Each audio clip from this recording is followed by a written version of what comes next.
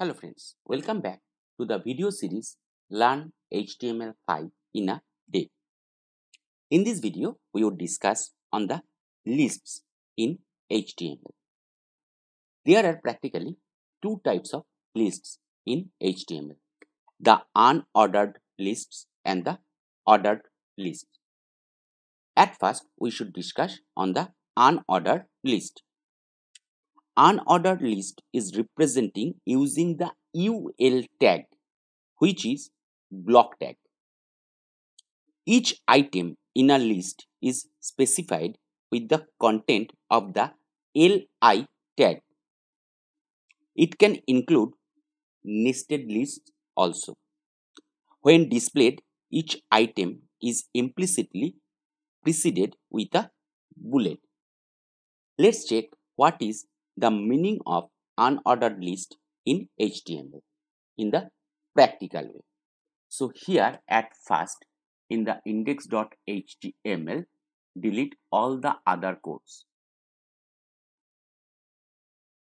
and change the title as lists, and here that is also suppose unordered lists, and here also we are using the h1, that means the header, as unordered list.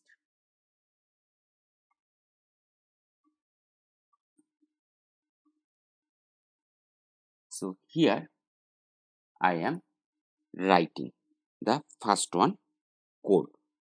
Here for the unordered list, our tag would be UL. Then write down the LI tag. And for that, write down LI. And here, suppose the first one is list 1. Same as we are using some more in the list.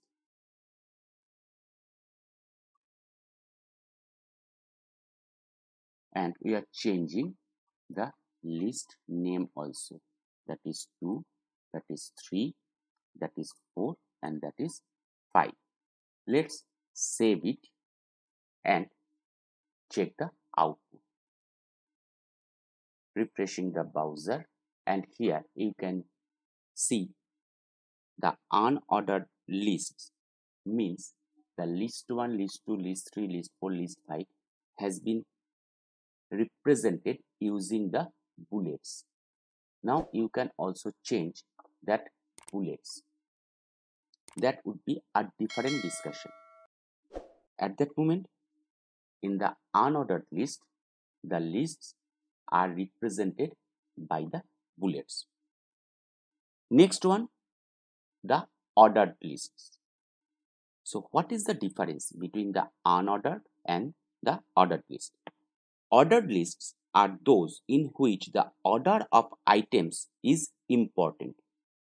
Each item in the display is preceded by a sequence value, and the list in the ordered list is the content of the OL tag, that means ordered list. The default sequential values are Arabic numerals beginning with 1. Let's check what happens with the ordered list. And here we are changing the title as ordered and also the header as ordered. And here in place of UL, we are just changing the U to O. That means ordered list. And here also the end tag must be on ordered. The rest are the same. That means we are using the LI here. So save it and let's check what is the output here.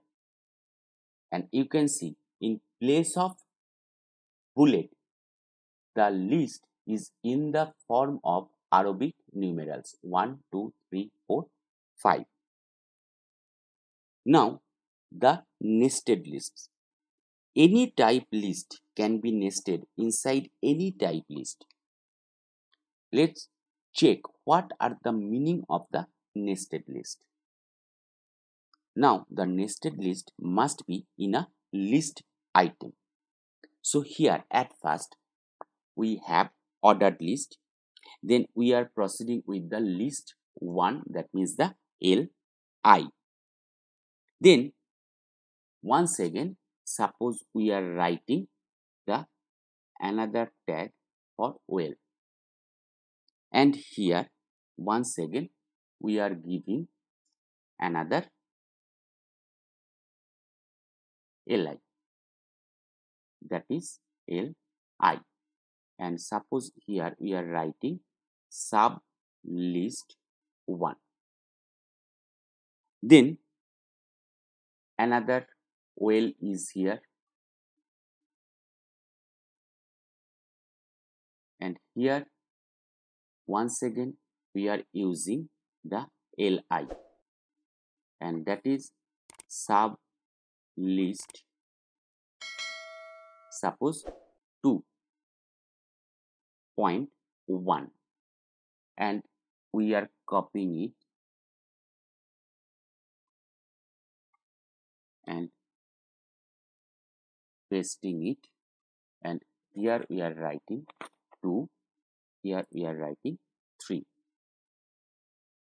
Then suppose another one ordered list is here, we are using, and we are once again writing OL, and another li we are using here, and we are changing it from 2 to 3.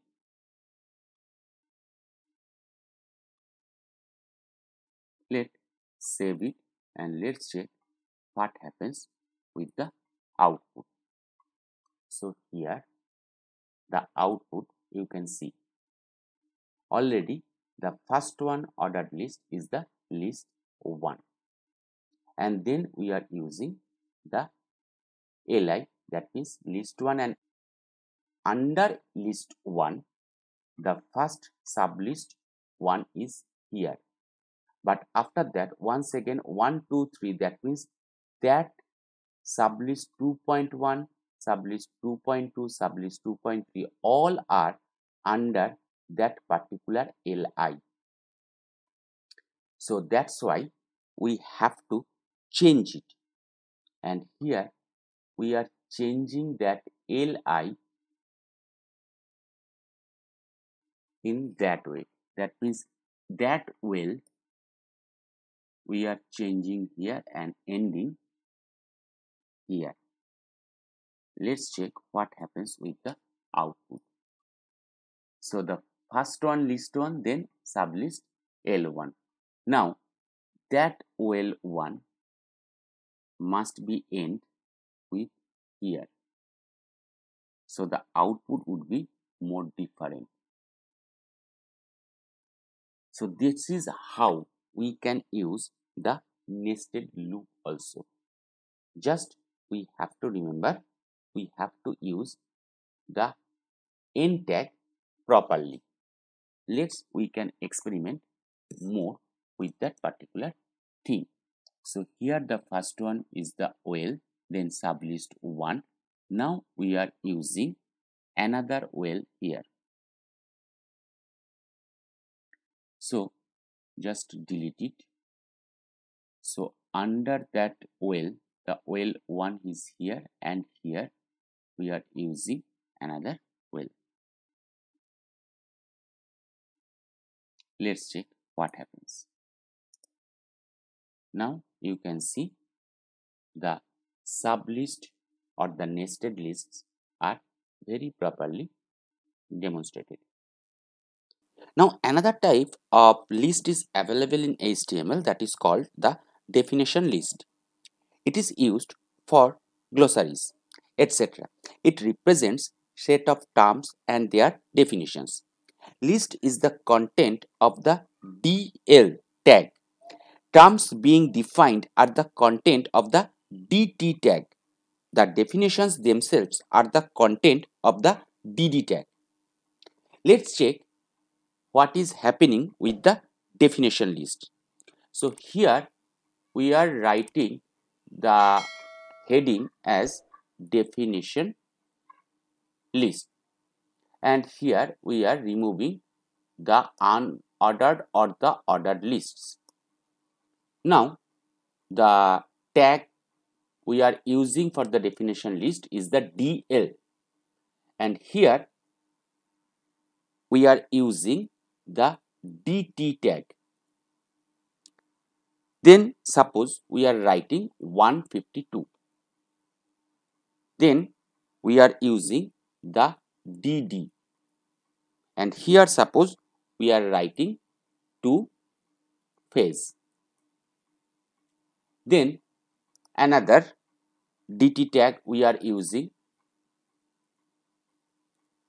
and here suppose we are writing 172, and for that once again another DD tag has been used, and here we are writing suppose smaller phase. Now suppose another DT tag we are using, and here we are writing 182, and for that another DD we are using, and here suppose we are writing larger phase. And for better view, once again another DT tag we are using, and here we are writing 210, and suppose the DD tag is like suppose 6th place, and finally the end of the DL tag, and that is here. So save it and check what happens with the output, and here we can see the definition list looks like the output presented here. So that is how we can use the list in HTML. In the next video we will discuss on the tables.